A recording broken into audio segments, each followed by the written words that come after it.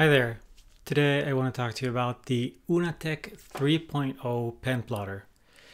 So right off the bat, I want to say this is a review unit. Just like my company ZSA sometimes sends people keyboards to review, Uuna sent me this unit to review.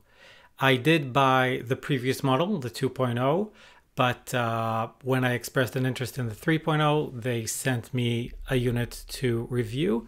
They didn't ask to see the video beforehand, before I publish it, and they didn't ask to know what I was going to say. So it's literally just a unit to review. There's no money changing hands, but just so you know. Now, this is a pen plotter. So you have an XY gantry and a Z-axis that holds a pen and puts it to paper, making lines. It's good. Let me start right there. The 3.0 is a good unit. It's specifically better than the 2.0 in a number of ways. It's really well built. The bed is very flat. There's no bowing or cupping even after months of use. If you looked at some AxiDraw plotters, you know, they have that design which is like an I-beam. So there's a beam running along one axis and then the arm holding the pen is floating. That's very photogenic. It's great for making videos of your plots as you're plotting them. But really, Uuna's design is more of an H. So you have two tracks and the axis between them is fixed along both sides. And like it's in the way when you're taking videos, but really when it comes to the quality of the plot and quality of operation, it is very, very sturdy. It's always exactly where you want it, where it should be. The cable management on this unit is really good. It's significantly better, again, than the 2.0.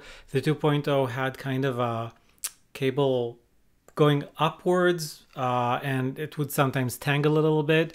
And the 3.0 has it all neatly tucked away, very nicely done. Another difference here is that the Z-axis, or the Z-axis as we call it in Canada, it's servo-based, so you have very precise control. I can lower the pen by exactly 0.5 millimeter, let's say, or 1 millimeter. It's not just pen down, pen up, but I can really modulate the height. And that matters because if, for example, you put in a paintbrush, then you can press the brush on the paper really firmly and make a thick line, and then you can actually lift it somewhat, making a thinner line. You can get all sorts of interesting effects with proper Z-axis control like this plotter has. Another thing is that it's also quiet. It's just not very loud. It's, you know, I have it on my desk as I work and I plot. I like to run my pen pretty slow.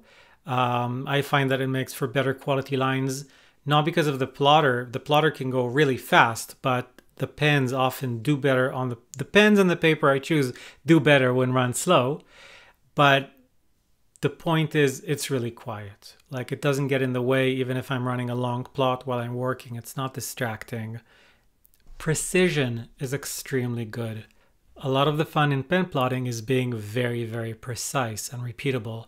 And this plotter does deliver. It goes as precise as like fractions of a millimeter. Not that I really needed that. But let's say you have a pen and you know that this pen makes a 0.3 line millimeter, like that's the thickness, and you should measure that, right? Not just what it says on the cap of the pen, but actually measure it. And you want to have a grid of lines that are offset precisely the width of the pen. You could do that with this plotter. It's that accurate. The pen holder itself on the Z-axis is quite good. It's a tube, so if you have something really, really thick, like a very thick permanent marker or something, it may not fit in the tube. But if whatever you put in fits in the tube, you can grip it very securely. There's 2 thumb screws and you can really tighten them down and it's not going anywhere. I did have a couple of surprises, not necessarily bad one, but just things that were interesting. First, I guess, is the on-off button. It does have one, and I would kind of expect for it to turn the device off. But actually what the on-off button does, at least on the unit I have, it turns off the motors. It turns off the servos. So there's a control board, and that control board is always on, but the servos can be turned on or off. That's a really interesting feature because the control board doesn't actually know whether or not the servos are on. And what that means is that I can simulate a plot. The software I use a software called CNCJS. I installed it on a Raspberry Pi, and I don't use Uuna's own software. I'll get to that in a moment. But the software I use graphically shows me how the plot is going. You can see the point of the pen basically as it runs through the G code, as it runs through my plot. And if I run the plot and turn the servos off, I get to see what exactly it would look like, what the pen would be doing, basically in real time, but without putting pen to paper and without moving anything. So that's really interesting. As a result, it also means that the control board is always available. This matters to me with CNCJS because, again, I have a Raspberry Pi, and the Raspberry Pi is always on, and the plotter control board is always on, and this is all web-based, so I can really get to my unit from anywhere on the network and see how it's going and maybe send a job in or stop a job. It's just available.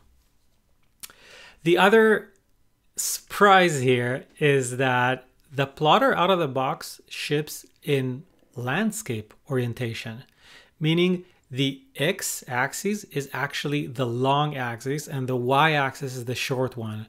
Before I got it, I didn't realize that I was making the assumption that, you know, the X is always the short one and the Y is the long one because most of my plots are portrait mode. But that's how this one works. It is possible to maybe, you know, to flip the motors around.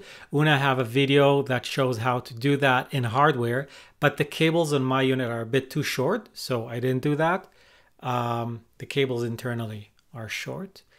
But, you know, whether you use it in landscape or in portrait, it's just a matter of rotating your plot 90 degrees. Touching on the servos and on maintaining the unit, it's easy to open up. You just turn it over. The shroud over the control unit is held with 2 screws. Really simple. And it seems repairable enough. Fortunately, I didn't have to repair it, but it looks like a solid unit that's going to work for a good long while. So all in all, I recommend this plotter. I think if you're on the fence between the 2.0 and the 3.0, I do think investing in the 3.0 is worth it. It's just a beautiful unit. And yeah, that's been my experience using it. Thanks for watching.